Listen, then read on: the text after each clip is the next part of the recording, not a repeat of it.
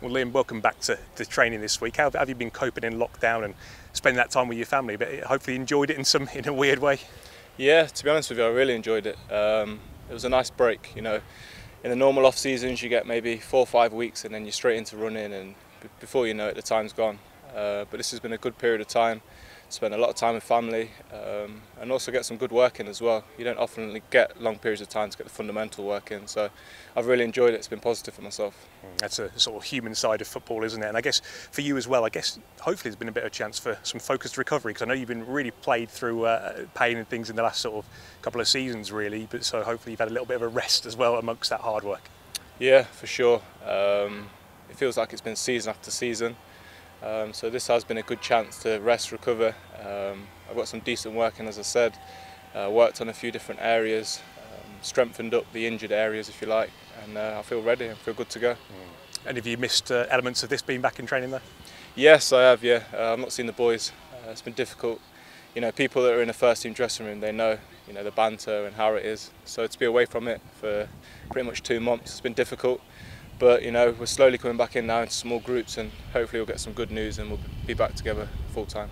And hopefully before long as well, playing for 3 points, because that's probably one of the things that footballers live for, isn't it really? I guess we missed that as much as anything. Yeah, so I've done a couple of Q&As over the last 8 weeks or so, and people said, what's the main thing you've missed? It's just the competitive side. We want to get out there, compete, and hopefully win some games. You and the boys, it was announced at the start of the week, taking the wage deferral. It's really great that it's been done, and I guess it's been a bit of a complex process that's now finalised. Yeah, well, obviously, as you know, it's my first year as captain. I guess you could kind of put it like Boris as well. It's his first year in, and he's got a lot thrown at him. But I feel like we've handled it well. You know, we've got a big squad, so I had to speak to every individual, different nationalities as well. So you have to explain exactly what the situation is. The reasons why we need to do this, how it's going to help the club financially, and yeah, I managed to speak to the boys. Obviously you've got the legal side as well, but the club have been fantastic. I've had a lot of calls between myself and Nigel Howe. He's been really good, and eventually we got to the decision, and I'm really pleased we could do that, and hopefully it can help the club. And another thing we saw on social media, you've been like an ambassador, if you like, for UK Mass Force. Tell us a little bit about what that is and how it's come about as well. Yeah, no, it's brilliant. My father-in-law got in contact with the charity, and he had a conversation with me that was looking for ambassadors all up and down the country. Had a really good chat with them. They're doing some fantastic work. They can get their hands on PPE.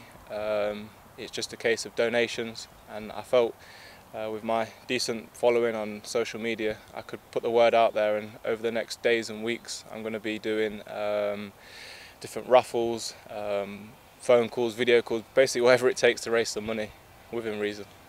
And of course, just picking on these last sort of, hopefully what is going to become towards the end of the season now, back in training, and it's kind of a bit like, it's got a pre-season feel, hasn't it, at the moment, in this nice weather, and hopefully building up towards that little set of games. And what would you like to achieve in those games?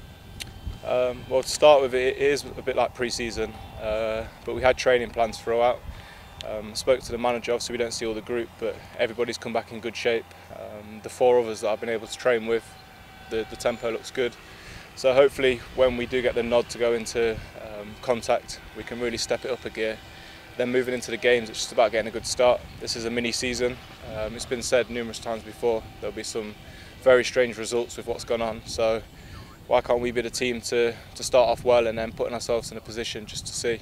We've got to be positive, so let's hit it head on. I'm sure you'll miss having fans in the stadium, and hopefully it's not forever that goes on, but you know it's likely we're going to play without them for a little while. That's an odd prospect, isn't it? But one you have to live with.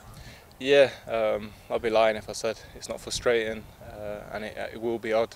I've watched the German games over the last couple of weekends, but what I will say is I hope that they come to an agreement where all games can be shown live. I feel like fans deserve that at every club, at every level. So hopefully we can do that, and then yeah, sooner they're back in the better, and I really do look forward to that day when they are back in, because it'll be a great atmosphere. Thanks for your time, Liam.